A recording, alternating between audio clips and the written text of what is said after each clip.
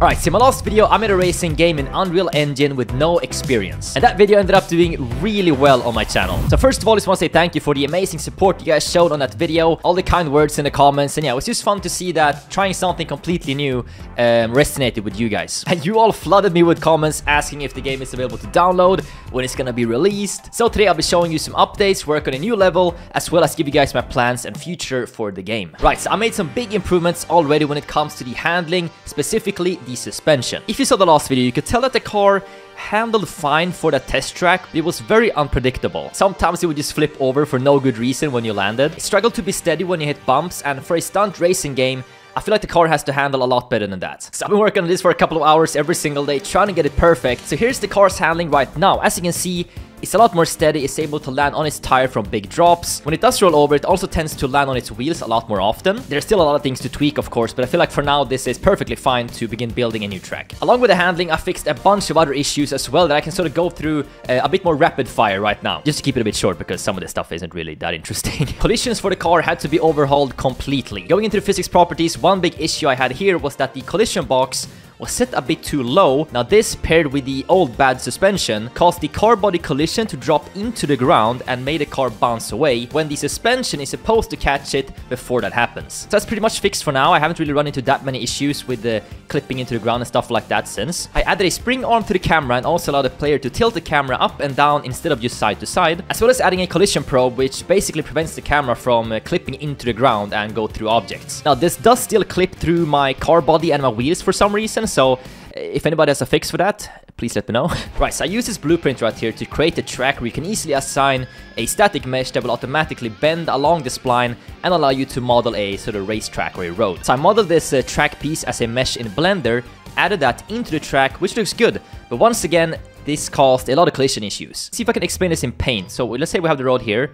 and then we have a bigger bend over here. Now this is very extreme just to show it. And then what this spline does, it takes a track piece that I modeled in Blender, and it sort of bends it automatically, right? So it goes along like this, and you know, it looks good visually. But then comes the blue color, the collision. The simple collision kind of struggles to keep up with a nice bend that the track piece does, and instead it adds these sort of like jagged lines which almost like overlap as well. And when you run into this with a car on the track, you can sometimes just come to a full stop, and sometimes the wheel can like visually just sort of lag through the ground. So to fix this, I created a more complex collision for the track piece so that it basically bends more accurate along the racetrack. Now using more complex collisions will take some performance from the PC. Yeah, so far I haven't seen any dropped frames or anything, so far so good, but maybe once I build a massive track, we'll see if maybe it begins to lag again, and then I have to do my 1 millionth Google deep dive this month and try and find a fix. Motion blur is something some people like and some people don't like at all. I prefer to have at least some slight motion blur, especially in racing games. I think it just looks a bit better. But here's two side-by-side comparisons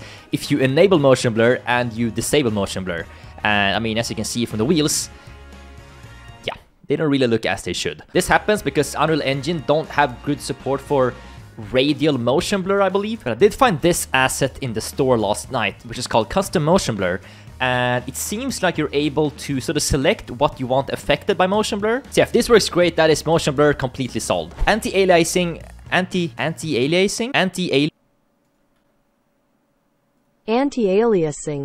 Anti-aliasing ghosting. Now this is super advanced that I don't really think that I can fix myself. Basically, as you go fast with a car, it generates this ghosting effect behind it. So for now, I'm just gonna leave it, but yeah, just so you guys know, I'm aware that it looks kind of weird sometimes. So as you can tell, making a game where you have to learn as you go along takes a long time, especially for just the smallest things. When this next track is made, I want to release a playable version for you guys as a free download with just this level. Sort of like a prototype that you guys can try. You can come with feedback, give me some ideas maybe, and then maybe further down the line I might be able to try and turn this into an actual game, which is gonna take a lot of effort, of course. Now all the updates for the game can be found in my Discord. I'm gonna have a specific channel there where I can post development, I can show you guys some progress for the game, some pictures and stuff like that, maybe even videos. So yeah, that's the big update. A lot of talking, a lot of showing, some maybe not that interesting stuff, but yeah, just so you guys can sort of see what I've been working on behind the scenes. All right, it's now the following day of me going through all the updates. As you can see, I've already placed out the first bit of the racetrack here, just to kind of also test that the collision is working. Now you start over at the sea over here, obviously very bare bones so far. Just to make our way over to the island, we have to first fly through a gap right here,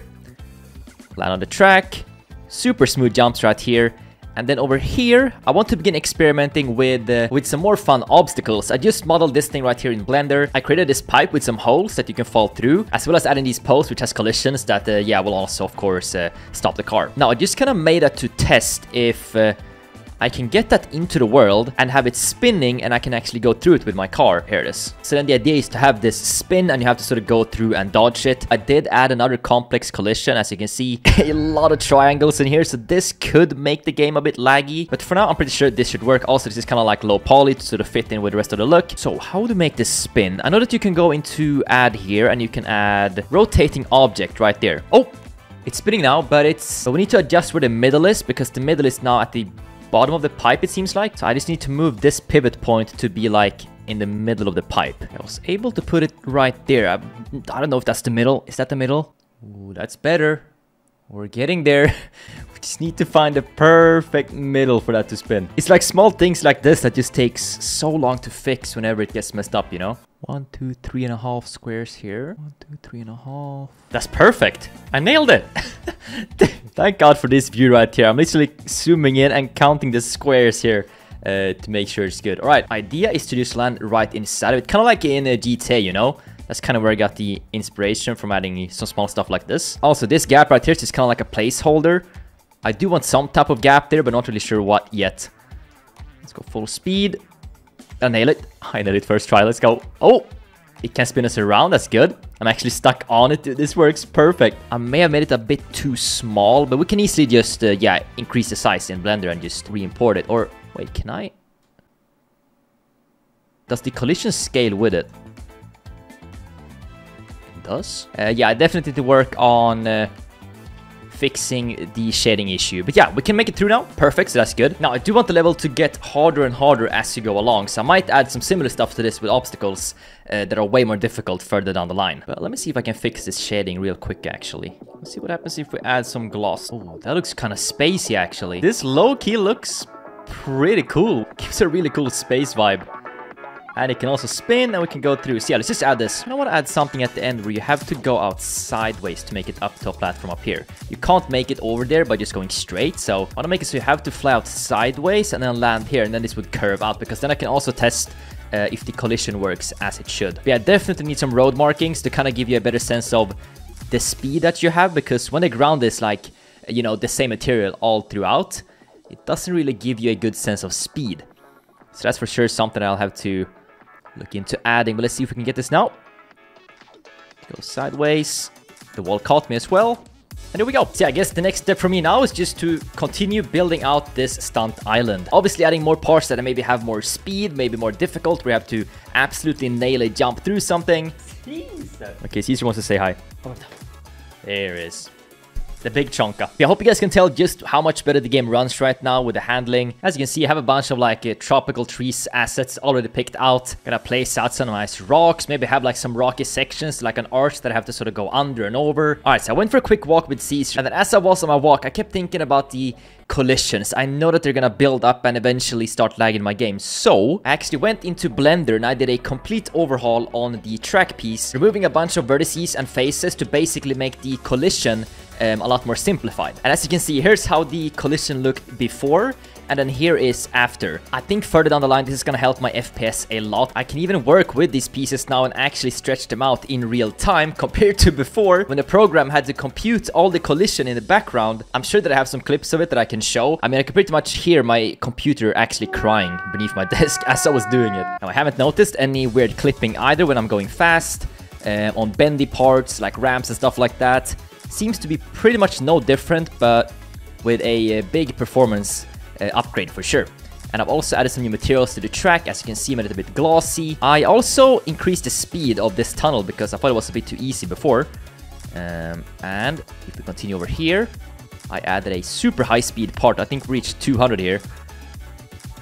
As we have to fly all the way over here. I made sure that we have some safe space too to land on.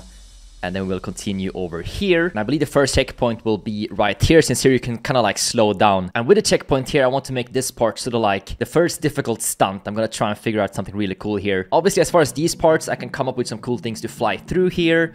Over here, I was actually thinking of adding some cool things to the terrain with like foliage, trees, maybe have like some big cliffs like sticking out of the ground. This is the Quicksil Bridge library, where you can find a bunch of free 3D assets like rocks I'll be throwing into the scene later, foliage and whatnot. As you can see, we have these beach cliffs, beach rocks that I can add, a smoked sausage, who knows, I could throw it in.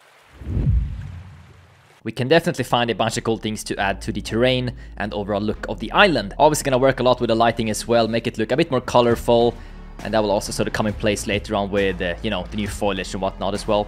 Make that, ooh, nice. So yeah, see, you can still crash on some parts, and, you know, you don't have to go full speed all the way in order to, oh, make it through the track. Don't fail here again, please. Nice. Stuck that beautifully. 200. Nail the jump into the sunset.